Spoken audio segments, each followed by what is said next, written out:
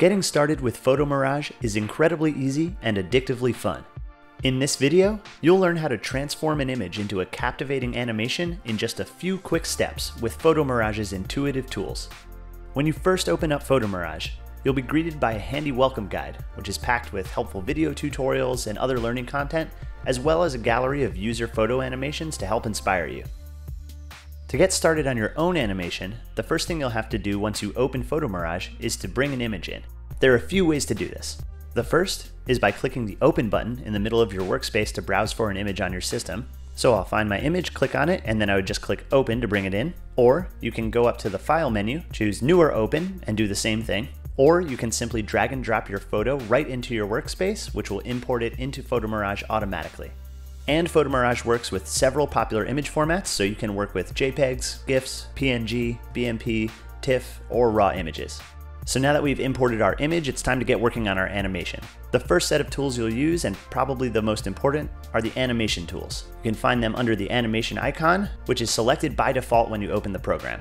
We're already selected on motion arrows on the left, so all you have to do is click and drag to drop arrows on all the parts of the image that you want to animate. And the trick to this is to make sure that you draw the arrows in the direction that you want to see the movement happen. So I want the lion's mane to move in our animation, so I'm going to draw arrows facing outwards all around the mane. Next, I'm going to limit the parts of the image that will be animated, so I'll switch over to my anchor points tool, and then I'll just plop these anchor points all around the inside of the lion's face and over here on his ear, which tells PhotoMirage that everything inside those areas should remain still. Then to see what my animation looks like, I'll come down to the bottom left of my screen and click play. And there you go, it's that easy. Of course, you may want to refine your animation a little bit if your first attempt isn't perfect, and so there are a number of other handy tools that will come into play. For more detailed tutorials on specific tools, you can bring back up the welcome guide and browse through the tutorials section. Now, we've already touched on how to use motion arrows and anchor points, but we didn't discuss the ability to fine-tune them. So under the animation icon, you can also edit motion arrows or anchor points, use the delete icon to remove them, and you can also adjust the speed of your animation.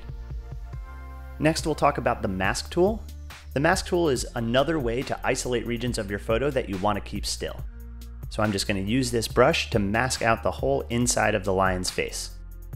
Next, we have our two selection tools, which enable you to move or manipulate multiple motion arrows or anchor points at the same time. So the select tool will allow you to draw a rectangular box around a bunch of motion arrows or anchor points, but you can also use the freehand select tool if you need to grab multiple motion arrows or anchor points in a more detailed area that a rectangle is not going to be able to capture. Next, we'll take a look at the Smart Photo Fix tool. Smart Photo Fix applies a set of color balancing and sharpening corrections to your photo automatically to make it look as good as it can. All you have to do is click on the Smart Photo icon and then click Apply. Then finally, we have the Crop tool, which allows you to trim the edges of your image in case you want to frame it a bit differently.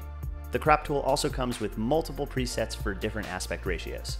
For example, if I want my image to be a little tighter on the lion's face, like so.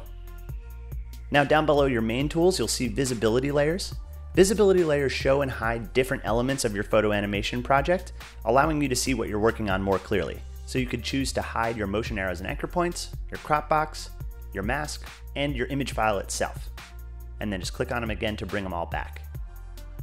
You've already seen how to play or stop your animation with the button down on the bottom left. And just to the right of the play button, you have options to email or export your photo animation, as well as undo and redo buttons. Then coming over to the bottom right, you have your zoom options, so you can click zoom to 100% to see your image at its full size, or you can use the slider to zoom in a little bit closer for more detail, in which case you can click and hold the pan button to move around to different parts of your image, and then click the zoom to fit button to zoom back out and fill the full screen. So that pretty much covers all of your tools for creating and editing your animations, but we'll just go over a couple more housekeeping items. In the File menu at the top left, you'll see a number of commands, most of which are self-explanatory. We're going to click on Save As, and then we'll save our animation in PhotoMirage's native CPM file format, which means that I can always come back and edit the project at a later time. Next to File, under the User Interface menu, you can change your preferred color theme, so I'll just change mine here. And then under the Help menu, you have access to all kinds of helpful resources to ensure that you are making the most out of your animations with PhotoMirage. And that pretty much covers everything you need to know to get started. Remember to check out our other tutorials under the Welcome menu for more detailed instructions on other PhotoMirage tools. Now go have fun experimenting and you'll be a pro in no time.